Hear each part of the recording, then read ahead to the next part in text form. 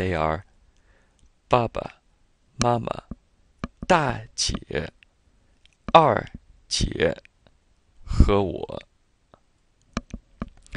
So you know that 姐 means sister. So by now you should know that culturally Chinese look at family quite differently than we do. For example, they have separate words for big brother, big sister, and little sister. So the only reason why a language would differentiate between big brother and big sister and little sister is if it was important to the family structure. In English, it's just brother or just sister. But in Chinese, they differentiate it to by level. So you can tell that in Chinese, it's quite important. Not that you're a sister, but are you the big sister or are you the little sister? So here is another example of that. You know, 大 means big. So we have 大姐. So that's pretty obvious. But here we have the number 2, 二姐. So if 大姐 is big sister, what is 二姐和我? 爸爸、妈妈、大姐、二姐和我. What does that mean? Father, mother, oldest sister, second oldest sister, and me. So in Chinese, if you have like 3 older brothers or older sisters, see, usually in Chinese, they don't even refer to their brothers and sisters by their actual names. They refer to their own brothers and sisters as, hey brother, or hey sister. And in the case of when there's more than one older brother or one older sister, you would refer to your oldest sister as 大姐, big sister. That's how you would call her. Like if you were trying to get her attention, she's sitting in a chair watching TV, you're not going to say, hey Susie. You're going to say, 大姐. You're going to get her attention by saying, 大姐. Or if it's your second oldest sister, you would address her as 二姐. Or, you know, in some cases you just might say 姐 or 姐姐, but when that order is specific or important, you'd say 二姐, sister, older sister number 2.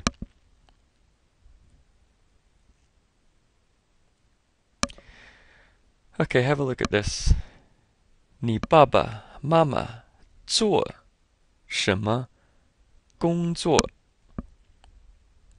Alright, so this 做 and 工作 is new to you.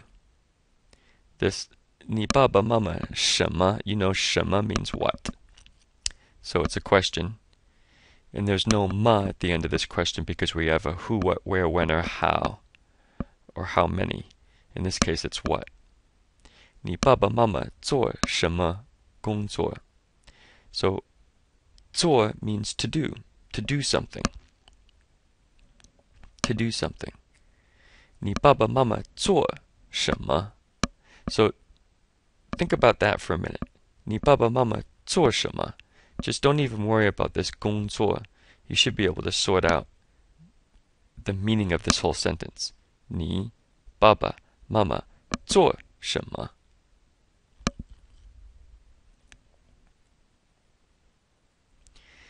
And this should make the meaning of the sentence more clear. 工作. 工作 means work or job.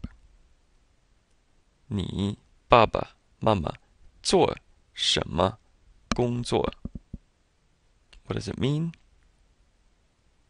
Pause if you want to think about it.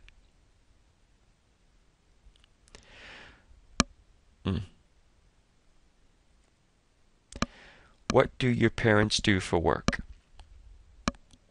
So you, father, mother, do what work? 你爸爸妈妈做什么工作? What do your parents do for work?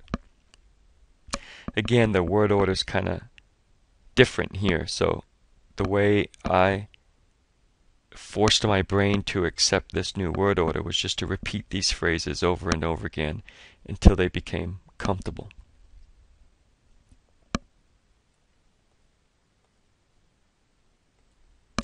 Here comes the answer to the question. 我爸爸是律师. 我爸爸是律师. Okay? 律师. And we'll talk about the pronunciation of this in a minute. You've already seen it with 女. We'll get into that with the pronunciation video. 律师. 我爸爸是律师. 律师 means lawyer. So the meaning of this sentence should be pretty clear to you. My father is a lawyer. My father is lawyer. So here the word order shouldn't really bother you so much. It's pretty much the same as English. 我爸爸是律师.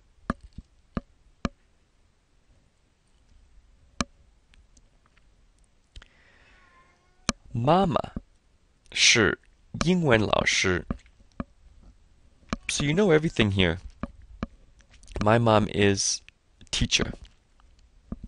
So we know our mom is a teacher. What is this 英文? 英文 is the word for English, as in the English language. You probably saw Ying a couple units back as meaning England or Britain. Ying is the word for English, also for the English language. Wen is also means language, and more specifically like written language. But these two together, Yingwen, is just a general word for the word English, or, as in the English language. So, 妈妈是英文老师. The meaning to this should be pretty clear to you. Mother is an English teacher. And the word order here shouldn't be giving you too much trouble. It's exactly the same as English. Mom is English teacher. Okay. So she's finishing explaining what her family members do. So dad is a lawyer, mom is an English teacher. 哥哥、妹妹都是大学生. So this 都 and 大学生 are new to you. 都 means both or all. Both. 哥哥、妹妹都. So big brother, little sister are both. The R is kind of encapsulated in this 是. Notice the word order here. We would say big brother and big sister are both. In Chinese, it's big brother, little sister, both are. So what is this? 大学生. Okay. 大学. Let's just come down to 大学 first. 大学 is university or college. 学, this is the same 学 from 学生. Like here. 学生, is student. So 学 is study, and 大学, big study, is the Chinese word for university. And then you just throw this 生 on the end of it, 大学生, and it becomes university or college student. So 哥哥、妹妹都是大学生. So the meaning of that is pretty clear. Big brother, little sister are both college students. Okay, so she's done explaining her family members. And then, is it Bai Ying Ai or Leo comes back and explains who is in her family, or what the members of her family do. So we have 我妈妈也是老师. So that's pretty clear. You should know the meaning to that. My mother is also a teacher. 我妈妈也是老师. My mom also is teacher. So notice this also you already learned, just like the do from the sentence before, meaning both or all, they all come before the verb 是. So in English, my mother is also, or my brother and sister are both. But in Chinese, these both and 也, they come before the verb. So you want to get used to that.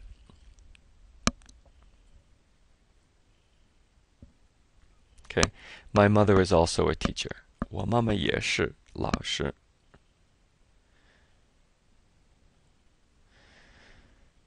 "我爸爸是医生." What's this 医生? 医生 means doctor. This e here sounds just like the e for the number 1, but of course it sounds the same, even the same tone, but the character's different. Has a different meaning. It means medicine or medical. Wherever you see this e, it has something to do with medicine or medical. Now you'll see that in Chinese the pinyin is very helpful, but it's limited because this e is the same as the e for, like I just told you, for the number 1. But unless you're looking at the characters, there's no way you could tell the difference between e and e when one is a number and the other is medical. So by sticking sheng, in this sheng, you'll see it stuck on behind another noun to mean the person. 医生 is the doctor. Just like in student, you have 学生. This is the same sheng. So you have 学, which means study, and 生. So this sheng is stuck on the end, put together with words to mean the person that does it. So 学生 is the person who studies, the student. And 医生 is the person who is an expert at medicine, or the doctor. 医生. So 我爸爸是医生. The meaning there should be quite clear. My father is a doctor.